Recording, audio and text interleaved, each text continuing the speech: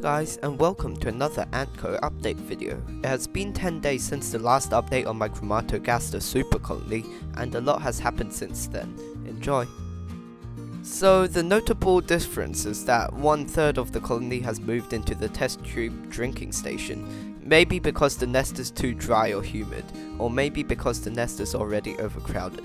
But this tube gives me a better view of the colony as I can observe them without disturbing them.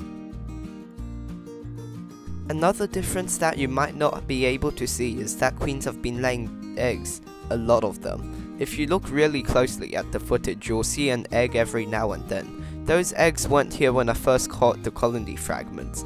Also, they have been eating lots of food. They're capable of sucking a cricket dry in less than a day, and are able to finish the protein water in the microfeeder within a week.